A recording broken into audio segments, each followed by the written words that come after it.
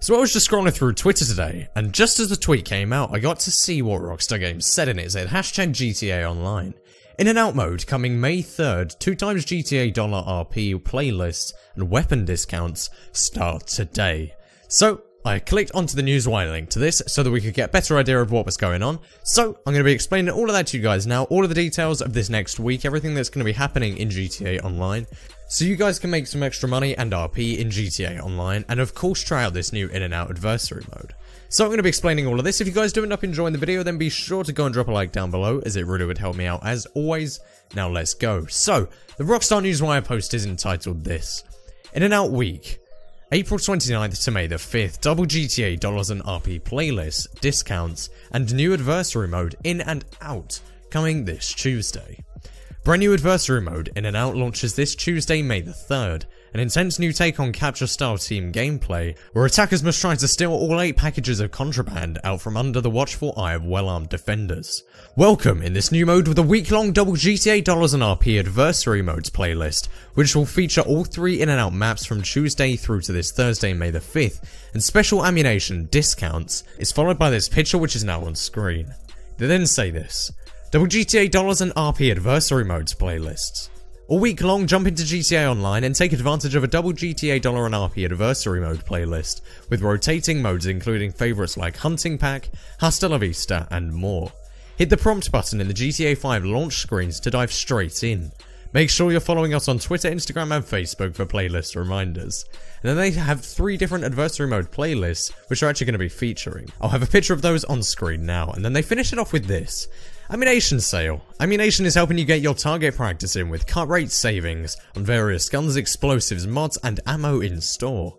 Take a ride to any location and stock up on the following reduced items: grenades 20% off, sticky bombs 20% off, assault rifle mods 25% off, combat MG 25% off, and SMG ammo 50% off. So of course I look forward to the release of this adversary mode playlist, but the next thing I noticed as I looked in the comments to this, I was very unsurprised to see the great backlash to this. As always, I'll be having the comments here on screen.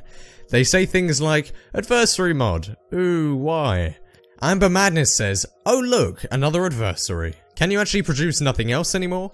Be so kind, add some more heists already. There are plenty from story modes you can use in GTA Online. Alright, oh my god, I hate seeing this. This doesn't make sense. You guys have no idea how game development works. You don't have even the most basic idea. It's not just, oh, well, it's in single player, let's just throw it in online and make it work. Those heists were particularly scripted for a single player experience, and there's a lot of things that go into porting it to online.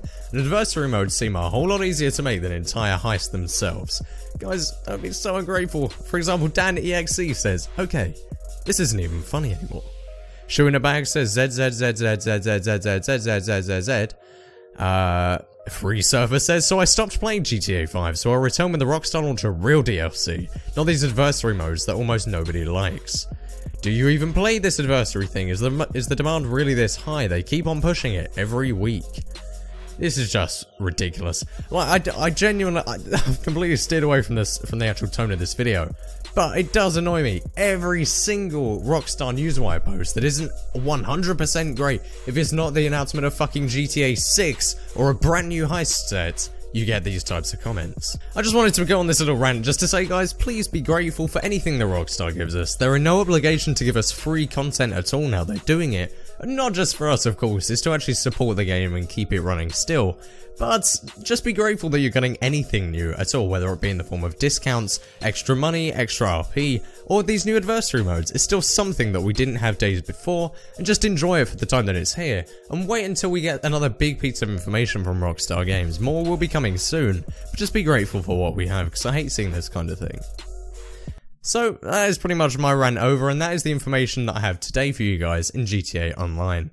So, if you guys did end up enjoying the video, then be sure to go and hit that like button down below, as it really would help me out. As always, subscribe for more videos just like this, coming very soon. And finally, follow me on Twitter, there will be a link in the description down below, where I post more daily GTA 5, real life, and graphic design content every single day. And that's pretty much it. Thank you guys all very much for watching. My name has been Flair, signing out.